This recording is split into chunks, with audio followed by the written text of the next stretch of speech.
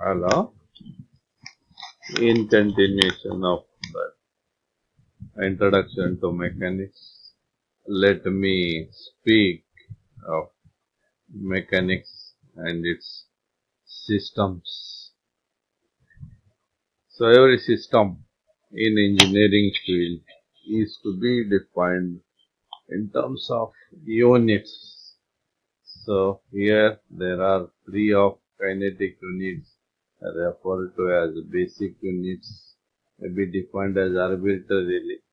The fourth unit referred to as a derived unit must have a definition compatible with Newton's second law, that is F equal to ma.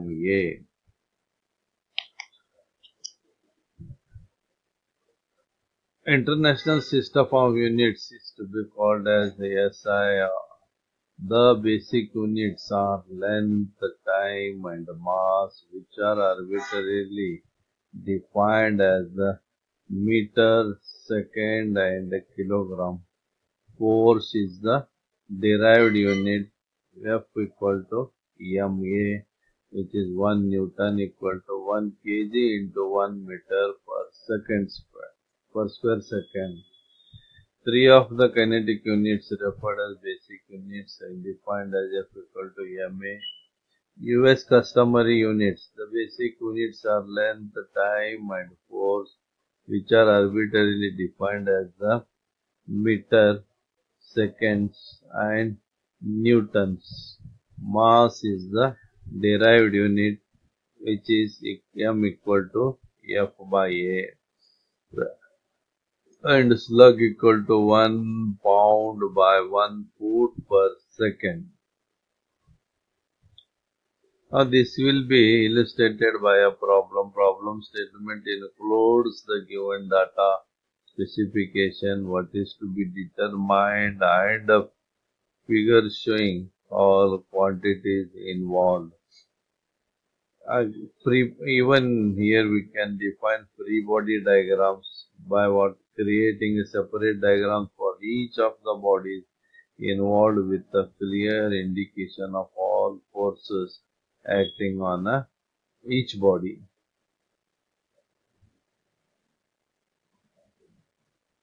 The solution check can be done by what a test for errors in reasoning, by verifying that the units of the computer results are correct.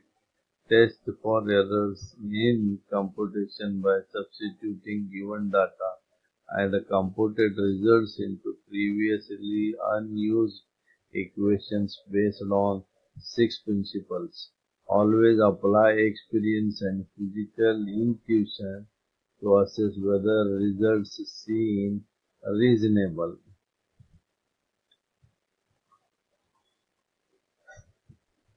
Numerical accuracy. Numerical accuracy of a solution depends on accuracy of the given data and accuracy of the computations performed. The solution cannot be more accurate than the less accurate of these two. The use of hand calculators and a computer generally makes the accuracy of the computations much greater than the accuracy of the data. Hence, the solution accuracy is usually limited by the data accuracy. System coplanar forces. System of coplanar forces resultant of concurrent forces, parallel forces, non-concurrent, non-parallel system of forces, moment of force about a point, couples, Varignon's theorem, distributed forces in plane.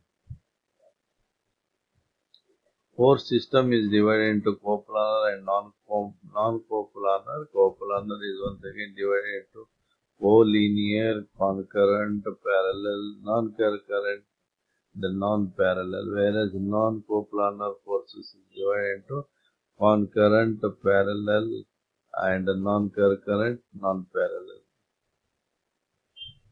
This will be illustrated in a figure shown in this on the screen. So many different various types of force systems are there. First one is a coplanar, collinear force. Second coplanar, concurrent force. Third coplanar, parallel force. Fourth D is a coplanar parallel forces. E is a non-coplanar concurrent forces. F is non-concurrent non-parallel forces.